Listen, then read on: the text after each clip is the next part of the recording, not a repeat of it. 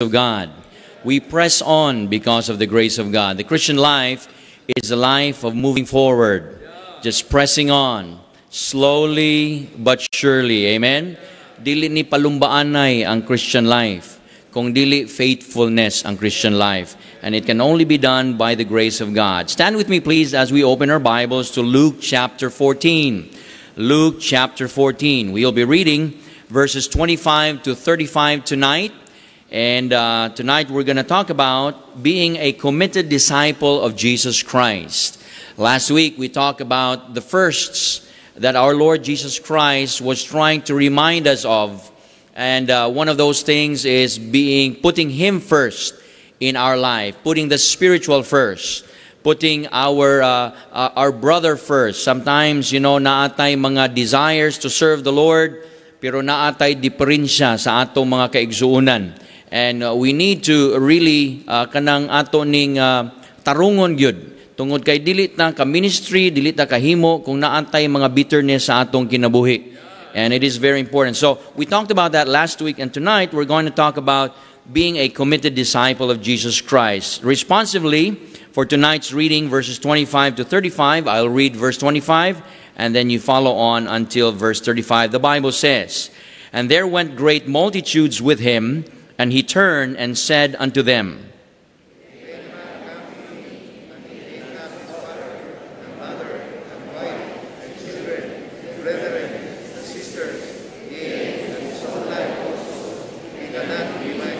Now, if you understand what you're reading at first glance, you will be offended by this verse.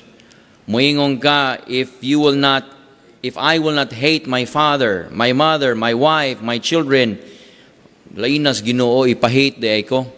This actually is a comparison. This is a challenge.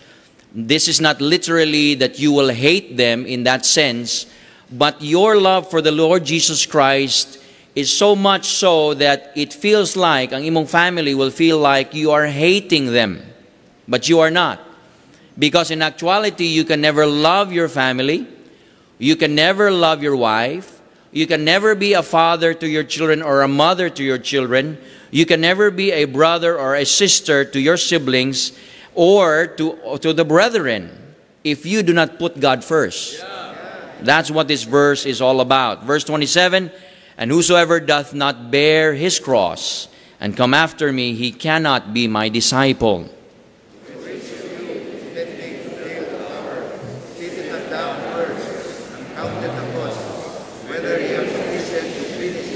"Lest haply after he hath laid the foundation and is not able to finish it, all that behold it begin to mock him.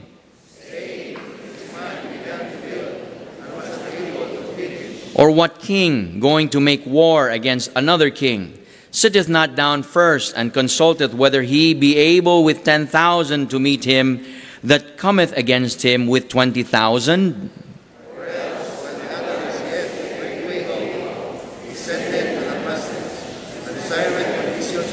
So likewise, whosoever he be of you that forsaketh not all that he hath, he cannot be my disciple.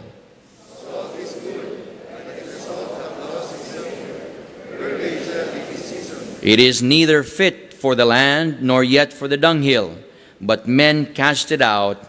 He that hath ears to hear, let him hear." Let us pray. In the name of Jesus Christ, dear Heavenly Father, we thank you for your precious holy words that we have just read this evening. Thank you, Lord God, for this time that we can be able to study and be reminded, be rebuked, be realigned in our thoughts and in our lives so that we may be able to achieve what you desire for us as your children. More so, to be your disciple. Many just want to be saved. Many just want to get to heaven. But Lord, that is not your purpose why you have just saved us. Although you want to save us because you want us to be saved from the penalty of sin, but more so you want us to serve you and to be able to bring others to you. And Lord, to be a blessing to others. And that cannot truly happen if we do not follow you as your disciples. And tonight, I pray that you will help us, that we be challenged and even committed to do so Lord, I pray if there's anything in our life that needs to be forsaken, that needs to be repented of, we thank you that we have the blood of Jesus Christ that cleanses us from all sins. And the promise that, Lord, you will truly and faithfully wash us and our sins away. And Lord, we thank you for your word and your promises tonight. Help me to be a blessing to your people. I pray the Holy Spirit of God continue to help me and guide me as I preach the word tonight. If there's anyone here that is not saved, not born again, I pray that tonight be the night of their salvation, whether they be here on the auditorium or maybe tuned in online or any part of the world. I pray your blessing also be upon them, that they may be able to understand your words tonight. I pray this in Jesus' name. Amen. Thank you. You may be seated. A disciple means a learner. I know in our church we have a ministry, the discipleship ministry. And no, this is one of the ministries that is really hard to do. Nakita nako nga daghan sa atong mga members karon, murag uneasy sila. Maybe some of you do not like to be discipled, do not like to really make a commitment. You just want to, just be a church member and just do what you want to do. Well, okay ra na siya if you are a new believer. But as you progress as a believer, it is important that we be truly disciples of our Lord Jesus Christ. And entering into this discipleship ministry, or entering into being a follower of the Lord Jesus Christ, a learner. There are many people today that they know a lot about Scripture, but they have not learned Scripture. They have memorized, they have read, but they have not learned Scripture. The Bible says, always having the knowledge, but never able to come to the knowledge of the truth. Ever learning, but never able to come to the knowledge of the truth. Kutob lang diri, wala sa action, wala sa buhat. And a person who has truly learned will display it in their actions and even in their decisions that they make each and every day of their life. And so a disciple here in this passage of Scripture means a learner of the Lord Jesus Christ, a follower of the Lord Jesus Christ, so much so that they become like Christ, that they display the life of Christ. Now, we are saved, and our salvation is free, praise God, amen? Walay bayad mga kaigsunan. And that is something that many people today still struggle. Lisod ning kanibit na mo, by faith ra? Of course, by faith ra. Mo bitong gitawag na sa faith, kay lisod kayo na siya dawaton. Nga maora na imong himuon, kay gusto man gyud ta mo himo. Gusto man gyud ta mo trabaho. But when it comes to salvation, what tay mahimo? When it comes to the salvation of our souls, wa gyud tay madugang gyud. It is all and solely all on the Lord Jesus Christ, by the Lord Jesus Christ. And so it is important that we learn that. And salamat nga ang kaluwasan libre. But when we talk about discipleship, it will cost. Naagyud ni siya'y cost. Mga kaigsunan, you cannot live the Christian life. Dawat lang kag limpyo. Nga wala gyud kay, mangita gyud kag way, nga di ka magkalisod-lisod. Dili man nato na planuhon. But as you observe in your life, you keep following the Lord, there will be times in our Christian life that you are going to face hardships. Financially, emotionally, spiritually, physically, socially. You're going to face hardships. There will be persecutions from the family. There will be persecutions from your friends. There will be a pressure from the office. There will be pressure from your kaning mga situations, circumstances. Daghan. So discipleship costs. Sometimes you have to give up a lot of things. You have to give up your ambitions, your plans. And now more than ever, many people in the world today, including us Christians, we can be fearful of what is going on in the world today. I just flipped some news, and I saw in the news nga ang Iran o ang I think ang Iran o ang Ethiopia, if I'm not mistaken. Basta ang Iran nag-provide sa Russia og mga attack drones. So you see already a collusion, which is already in the Bible, by the way. Di naman ni surprise na to. I'm just repeating what the Bible says and making it a reality because it is not fiction. The Bible is not fiction. It is reality. So nagkulyud na karon ang Iran, which is in the Bible in the last days, mo-onaning, mo-align to attack Israel. Of course, this will happen during the time of tribulation.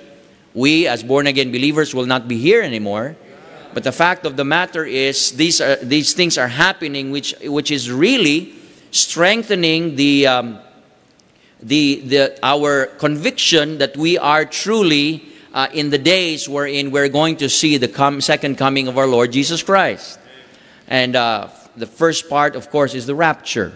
We're going to see the rapture. But makita na ko na, anya, daghan ng mga tao nga mga wagid ni mahuman ni ang gubat ni sa Ukraine o sa Russia. But you know, life goes on, gasoline goes up, goes down. The other day, it went down, salamat. It went down about, I think, 6 or 7 pesos. I hope it continues to go down. Ano ba? Nindot kayo. But at any rate, mooni ang atong kalibutan. This is the world that we live in. It is an uncertain world. And the only certainty is God. He is our anchor in the book of Hebrews. He is the captain of our souls. Kaya kung dili si Kristo mo ay nag-lead nato, nya wa ta mag-follow sa kaniya as a disciple, malisang gyud ta. Malisang ta. And so tonight, a few things about being a committed disciple of our Lord Jesus Christ. And this is something that will really challenge us tonight. And I hope every one of us, including myself, ma-challenge to be the kind of disciple that we need to be. Because that is what the Lord Jesus Christ is encouraging every one of us tonight. So, first of all, verse 26 and verse 27, let me read again. If any man come to me and hate not his brother, his father, and his mother, his wife, his children, brethren, and sisters, yea, even his own life also, he cannot be my disciple. And whosoever doth not bear his cross and come after me, he cannot be my disciple. Number one, a disciple must worship at any cost. If there is one person nga atong simbahon, atong yung idolon, quote unquote, kay kani ba yang naay mga kuan karon sa kalibutan karon, lahi-lahi ang mga lihok. We have different types of ways that we live our lives depending on who we idolize. Many today, they idolize rich people. How that they can, from rags to riches, just in a few months, from rags to riches, nadato dayon. So, gi-idolize nila. So, mag-TikTok sad sila. Kay aron madato sila. They do everything that they can. Kay nadato tungod sa TikTok, di na mo eskwela. Di na maghimog mga angayng himuon kay tuarang nag-atubang ra just to get so many followers so that they can be able to gain money. It doesn't matter what they do. They can be half naked, they can be naked, they can be kanang bastos, unsa kay na sa English kanang wala na siya kanang proper behavior, manners, para lang maka-follower. So they do all these things and they idolize people.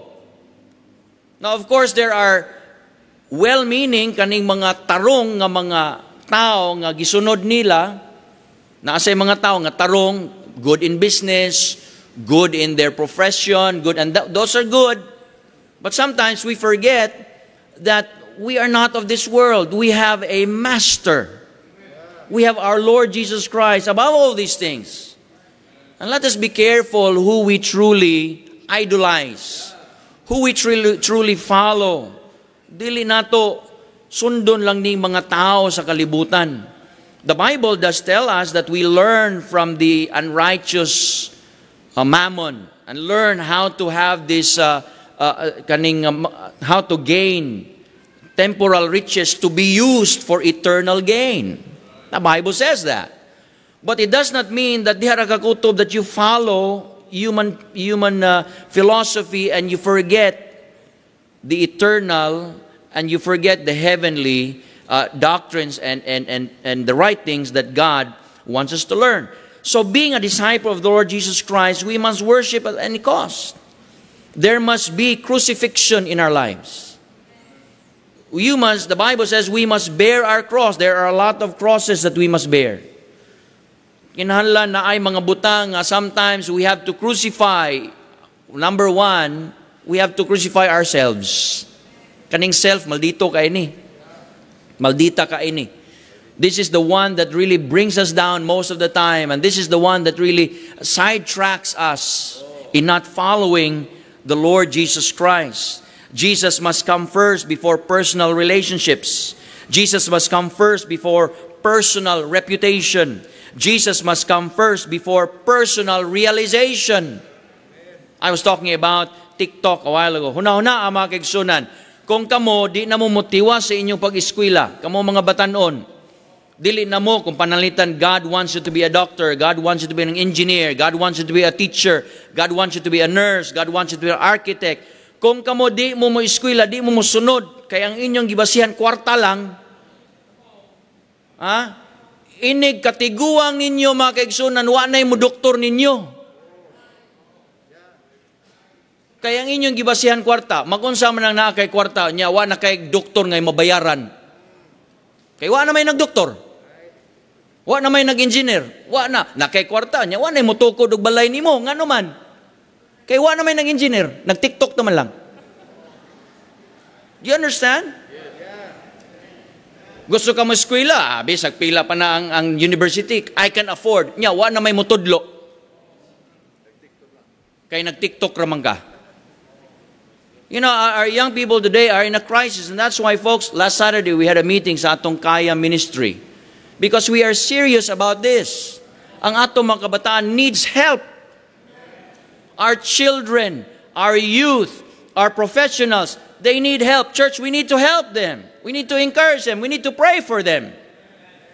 Because we are in a time, this we call the last days. And the Bible describes the last days when men shall be lovers of their own selves, covetous, proud, boasters, disobedient to parents, and thankful and holy, and all these things in the book of Timothy. And it describes the last days where we are living in right now. This is not a joke. Life is not just all about money. Nakay kwarta niya kahuman, wa na tighimog sakyanan. Aso kapalit og sakyanan, kuha na tighimo, wa na may engineer. Kisa may muihap sa imong kwarta kung wala accountant. Natabangan kag mo, di ba?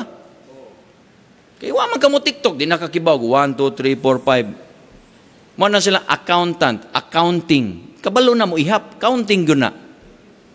A 1, a 2, a 3, a 4. Accounting na. Kabalo na sila mo ihap. Mo na ilang giskwela na. Mo na, para na sa ikaw, nga na kay kwarta, di ka mag-ihap sa kwarta, imo na lang bayaran ang accountant. Kaya sila mo ihap sa imong kwarta. Nyawa na may mo ihap. Niya, di makakibaw mo ihap. Kaya mo eskwela. It's because you have idolized the wrong things. Arang-arang na lang ning medyo na idaran na. But our world today is in a crisis. Therefore, we as born-again believers must be true disciples of the Lord Jesus Christ so that we can lead others to Christ. Jesus must come before personal relationships. Jesus must come before personal reputation. Jesus must come before personal realization. And I like what A.W. Tozer said about the cross. He said, a man who is crucified is facing only one way. He also said, a man who is crucified is not going back. Theologian is siya. A man who is crucified has no further plans of his own. That's why Jesus said, if you do not bear your cross and come after me, you cannot be my disciple. There is a cross to bear, folks. There is a cross to bear. You cannot follow our Lord. We cannot follow our Lord Jesus Christ without the cross. The cross is being mocked by many religions today, and they say, "Oh, unsa man inyong Ginoo oy? gipatay man na yung Ginoo, di man na mamatay ang Ginoo, wa sila kasabot ba? Nganong si Kristo nagpakamatay. Wa sa kasabot ana. So that's why Jesus is being rejected by many today as far as salvation is concerned. But thank God, we know the Word of God, and the Holy Spirit of God teaches us and tells us that Jesus had to die and to make this sacrifice so that you and I can be paid sa atong mga sala. Because His blood, His body, His life was the payment for our sin. So follow the Lord Jesus Christ. Carry our cross. A disciple must worship at any cost. Secondly, we find in verse number 28, that a disciple must work at any cost. Which of you, intending to build a tower, the Bible says, sitteth not down first and counteth the cost. In discipleship, in following our Lord Jesus Christ, we must work or serve. Naagyo ni siya'y sacrifice. Salamat nga naatay mga buluhaton karon. And by the way, I again promote this. Please pray for Masbate. Because Masbate needs a pastor. Naanay building, naanay parsonage, naanay luti, why pastor? There is an opening, a opening over there in Argao. We need a God-called pastor. We need a God-called pastor. Kinahanglan ta ana. Nya karon dito sa Cambodia, we have several of our works that need teachers. Teachers. Because it is one of the ways that we can be able to minister to the villagers, teaching them. They don't know how to read. Blessed is he that readeth. Nya di man mabless, kini makabasa. And heareth. And most of all, doeth. Or keepeth. So, a disciple must work. Daghag trabaho, mga kaigsunan. Diri lang sa atong simbahan, daghag trabaho. Daghag trabaho. Ang problema, dili trabaho. Ang problema kay mamili magtrabaho. Okay na, that's always the case. Pwede mo apply? Oh, unsa may apply? Pwede apply manager? Oh, manager dayon. So good sa ta sa silong. Gusto ka manager dayon? So good sa ta sa silong. Jesus said, the harvest truly is plenteous, but the laborers are few. Because most of them do not want to be laborers, they want to be managers. So a disciple must work at any cost. What is that? Construction. Building. We must work at our own character. Mga nang natay discipleship, it's work. Memorize ka, lingkod ka, mo spend time ka. Trabaho na, di mo taganahan na. Gusto raman tag-ato ra. Kinahanglan gyud mo spend time. And that's work. Mo go out of your way, gyud ka, mahal mang pliti, pastor. You know, we sometimes do not really understand the value of the Christian life and discipleship. The Christian life is like building a tower, which Jesus Christ described here. It starts off with a conception, a spiritual conception, and then a sacrificial construction. You have to give up a lot of things. You have to do a lot of things so that it can be steadfastly completed. Aron malig-on. You ask our ministry infrastructure team, pangutanon ni mo ni sila diri, dili lalim na. Sa paperwork palang daan, mga kaigsunan, madugo na kayo. Wa na'y problema, okay na ni, okay na na. Kanalay ko, inig, ay salamat, ugma, magana ni. Inig, submit ni mo yung kaugma. Ay, kuan pa di ay, kanang naakay, kuanon, kuha din siya papel nga, 3 ka pages. Fill up ni, unya, bayari ni, unya, kahuman na, mauna na. Abi na ko gahapon yung kang ako. Dili mo na ni, last naman ni. Sige, fill up ka, bayaran ni mo, submit ni mo. Pag submit ni mo, kanang huwata lang kadyot kay ato pa ning i-process, mga 3 ka adlaw. Mga kaigsunan, moabot lang usa ka tuig. Paperwork pa lang. Grabe ang bureaucracy, mga kaigsunan. But we just need to press on. Sometimes I even think, Sa kanabitang, have you ever tried to file sa kanang every April, mag-file mo og ITR, income tax return? Sometimes, ang mga bookkeepers mo file, sometimes ikaw mo file, maglinya ka dito, magtanaw ka sa unsa ka daghan o unsa ka baga sa paperwork ba? Gibit-bit sa mga, minilyon ko ng mga tao nga muhatag, naghunahon na ako ba, kaning building, kaning opisina, pila na katuig, asa kang mga papel ani no? Nakapungutan na ka, asa ka gibutang ang papel ana? Kay daghan kay papel ang i-fill up nimo, pero ang pangutan na, gigamit ba na? Pero mga kaigsunan, even then, you have to work it out. Mo may requirement. You have to work it out. Resibo, tulo ka kopya. Red, yellow, blue. Napay puti. Asa may ako ani, sir? Kanang puti mo. Pero kani say, tagaan kag duha. Saan man ko ni? Dugang-dugang lang ni sa kong papel. Gahapon, ang limpyo ko sa akong kanang kabinet diha, perting daghan ng papel. Kung naunsa naman taon ng papel nga way gamit, oy. Daghan ng papel, mga kaigsunan. But you see, you have to work at it. You have to work at it. And in construction, that is always the case. There is a lot of work, a lot of paperwork, a lot of physical work, a lot of emotional work, a lot of planning. And that is what discipleship is all about. Kaning ato, diri laman ni soul winning ato, diri. Although we do master soul winning, but in discipleship, after they get saved, unsa man day nato ni sila? Pasagdan lang, ato gining palo-apon. Human og palo-up, disipulon. And here is where the madugo work comes sa atong church.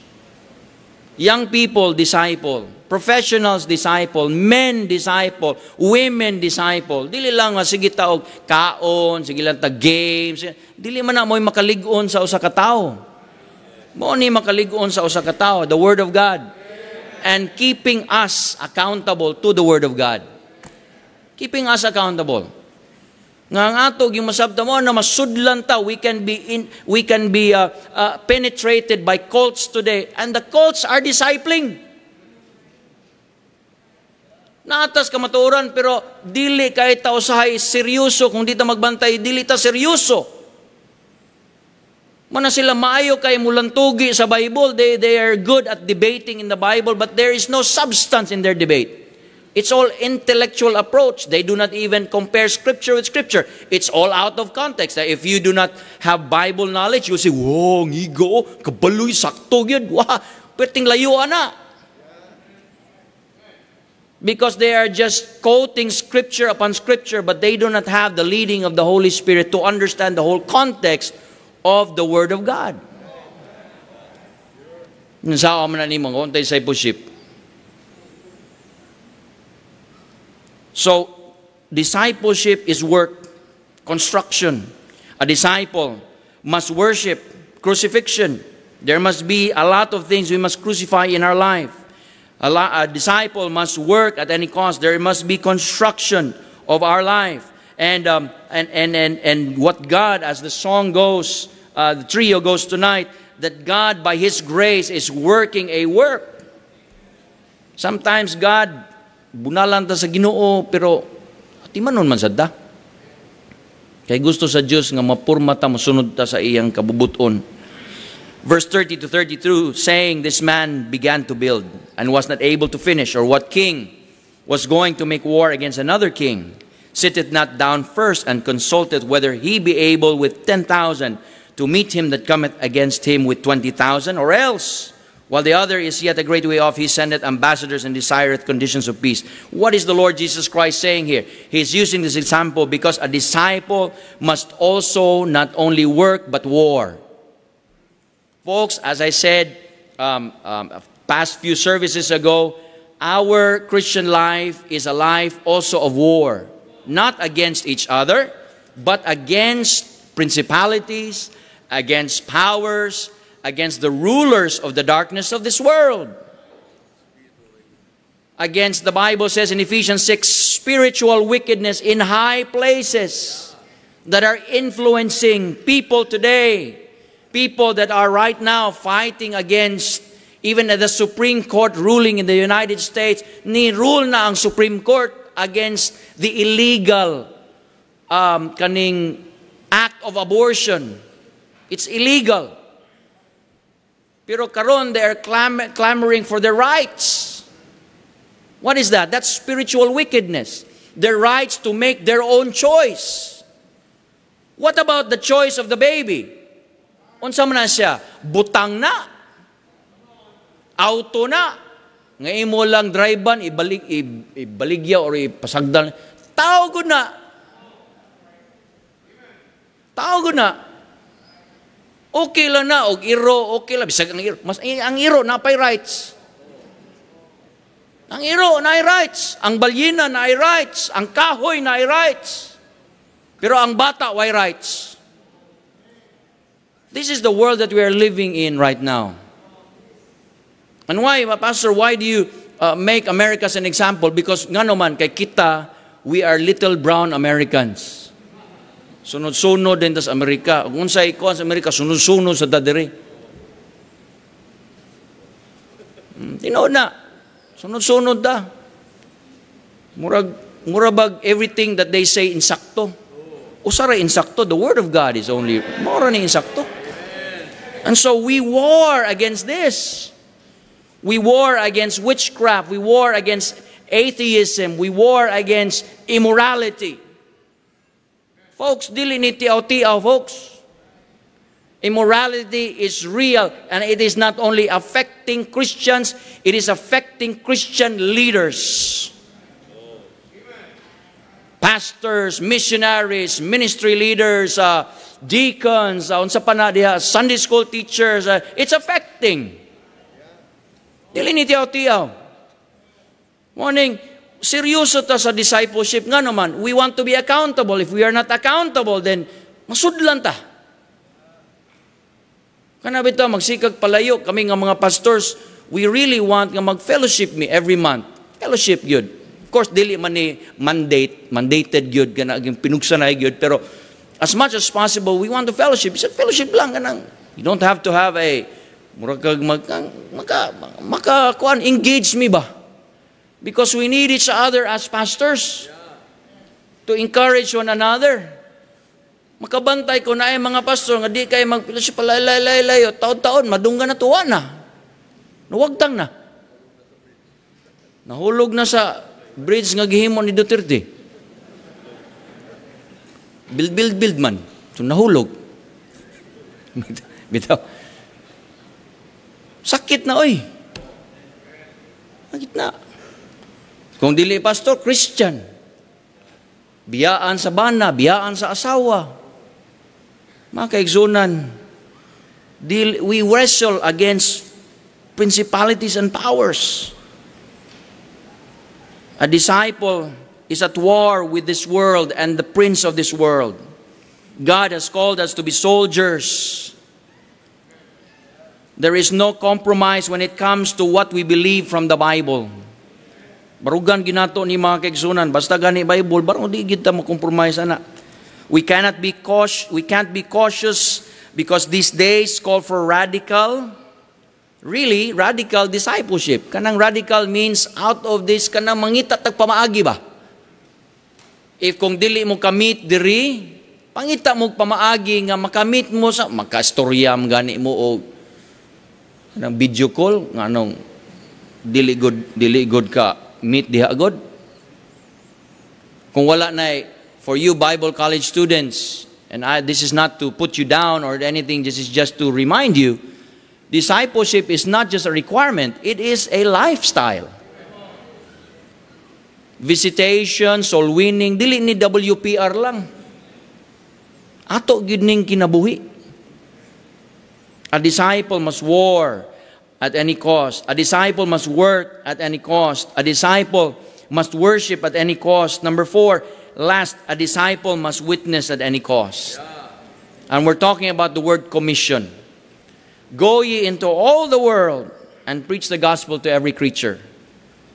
I urge you, those of you that have made commitments, stay in your commitment. Malipay ko nga makakita na ay mag-missionary para mag-start og work, mag-start og church, mag-pastor.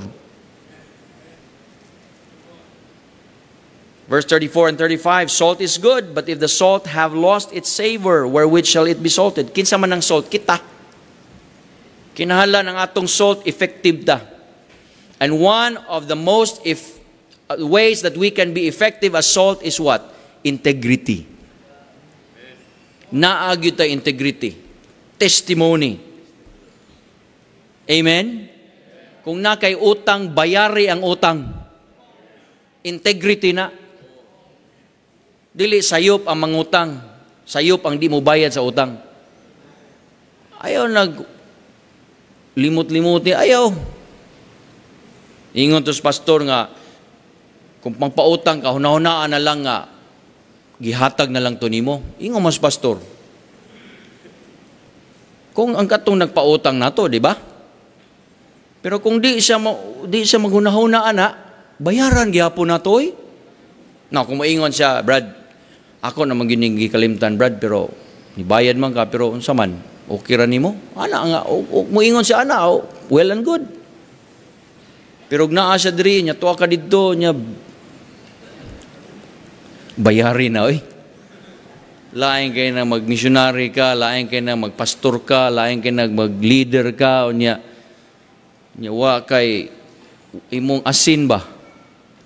Wa gyoy la. Dura gyud. Walay la. Do re mi fa sol la ti do. Importante ni salt man eh.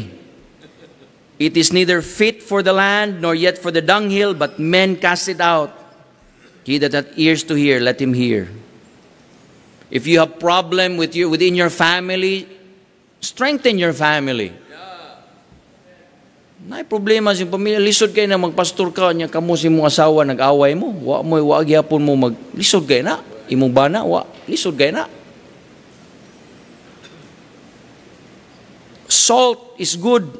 We are the salt of the earth. Salt preserves. Salt flavors. Salt heals. Salt burns. Salt penetrates. Salt is an antiseptic to our world today. Our world is sick and it needs salty saints. Kita ang gikinahanglan ana. Without us saying anything, the fact that we are already children of God, born-again believers, and baptized at that, halang na kayo na sa ubang tao. Ay na o pahalang. Halang naman ta. Dili na ka magpahalang-halang pa. Halang na tadaan. Ang kanang, saning halang, kanang asin ba? Awhang, parat na ta ba? Parat na ta. Parat na ta. Dilim data, kung ano, kaning sili. Salt. Parat na ta, parat. Pero nindot ba yan ng parat? Di ba, maligot ang dagat? Ako, when I go to the beach and take a dip in the water, I don't wash. I don't know about you. I like the salt to remain. Pauli ko, di ko magwaswas. Kay, nindot akong paminaw. No? Pero kung murag aslum na, dili na parat, aslum na ba? Kana, maligo na ko, kay aslum naman. dili na parat, aslum na ni da, murag di na ni mayo. Aslum na ni. Sausawa na taan eh. Then we need to make it right. But anyway, a disciple is a witness. A disciple is a worker. A disciple is a soldier. A disciple is a worshiper. So tonight, are we followers of our Lord Jesus Christ? Kinsa atong gisunod? Sunod tog tao, sunod tas Dios. Sometimes ang tao mulid nato sa kasaypanan, pero ang Ginoo mulid gyud nato sa insakto. And I hope and pray that this challenge tonight will help us see many more that will come to our discipleship ministry. And if you have not yet been discipled, be discipled. If you want to be a discipler, then be the kind of discipler that will lead people to the Lord. This needs sacrifice. This needs work. This needs a lot of effort. because we are building to the next generation. Kung di pa mo balik ang atong Ginoong Jesucristo, at least naapay mo sunod nato. Naapay mo sunod nato. Naapay mo barog diri, naapay mo lead og singing, naapay mag-ministry leader, naapay mo sunod nato. Kung di pa balik ang Ginoo ba? Although we do know, hapit na balik, pero still, we need to really be serious about this. We thank the Lord for our pastors that are here. I know they too have a challenge before them to be able to help their members grow in the Lord. So let's be faithful in being disciples of our Lord Jesus Christ. Heavenly Father, I pray tonight that you will, O Lord God, search our hearts and help